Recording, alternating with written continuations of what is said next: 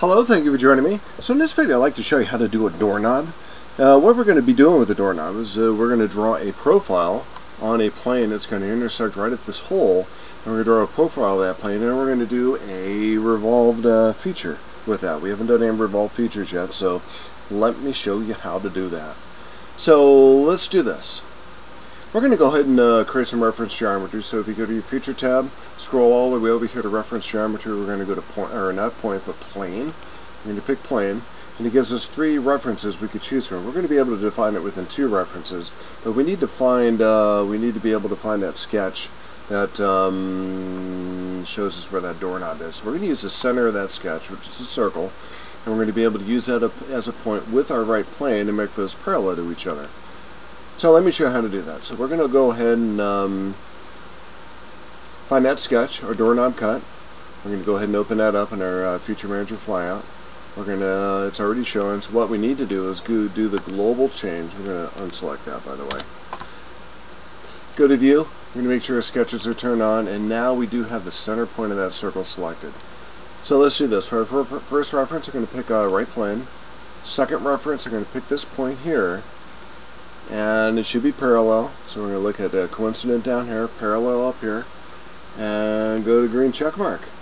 So we're going to call this right plane 2. And of course this fillet is going to be called the window fillet too, by the way. Let's go ahead and change that while we're here, just to be correct. Okay, so that's our right plane 2. On that right plane 2, let's go ahead and sketch. Click on right plane 2, go to sketch, and let's make this normal 2. Oop, wrong one. Let's flip that around. Let's make that normal 2 in the other direction. One more time. That way we can see what we're doing here. And let's do this. Instead of having the shaded with edges showing, if we go to our display style, let's go to hidden lines visible. So now we can see where the doorknob is going to be. So we want to draw a profile in here of as it goes through that hole, and then we're going to be able to revolve that around that. So first thing we're going to do is go to a center line. Oh, come on. Let's put the center line through the middle here. Let's make this and that point to that center line. Let's make those coincident with each other. So now it's right down the middle.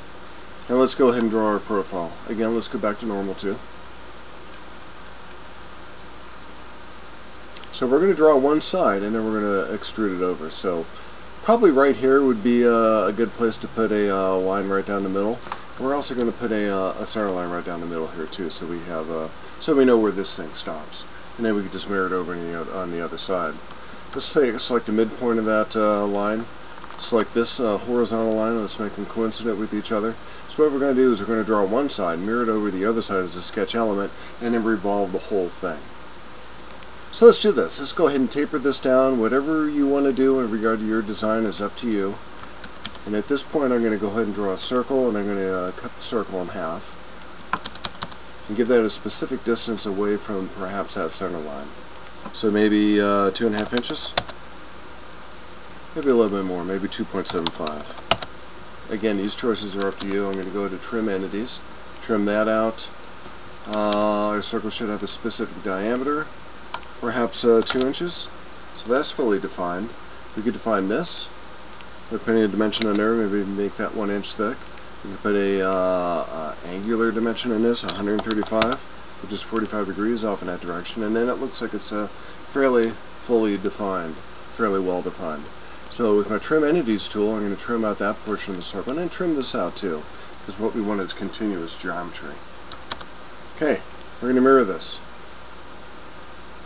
So we're going to select the chain, and select this with our Control key to press, and go to Mirror Entities, and we're going to put it on the other side. And then we're going to go to Features, Revolve Boss Base, and it says here the sketch is currently open. A non-thin revolution feature requires a closed sketch. Would you like the sketch to be automatically closed? And that's going to be yes. So what it's going to do, it should put a line right down the middle of this, and then it's going to revolve that around. So axis of revolution is going to be this midpoint, or this center line. And it kind of gives us a partial preview, but for some reason it's not picking up our hemicircles, so let's see if this actually completes itself. And we're going to make sure that we're not going to do a merge result in this thing, because we want to apply it, just like the window, a different material to it. And go to green check mark, and yeah, it does go all the way around, so I'm pretty pleased about that. So let's go back to our views, our display style, and go back to shaded with edges. And let's pick a different color for this thing. So our revolve, we're going to call this doorknob.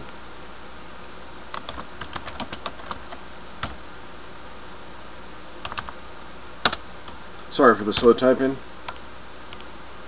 And now we have 3 different elements in here. We have 3 different bodies: window, door, and doorknob. So if we click on doorknob, go over here to our scenes and materials. Let's go ahead and pick a scene. Or let's not pick a scene, let's go ahead and pick a material. So let's go ahead and do perhaps a brass. Polished brass, perhaps. And this will also look good in the photoreal renderings we're going to be doing next week.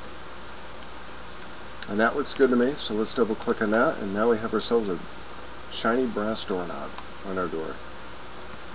So our display style should be shaded with edges. We can take our plane and hide that plane by right clicking on it and telling it to hide. And now we're in pretty good shape. We also probably want to turn off our sketches too. So there's our door with a shiny new brass doorknob. Okay, that's all I wanted to show you. Meet me for some other films.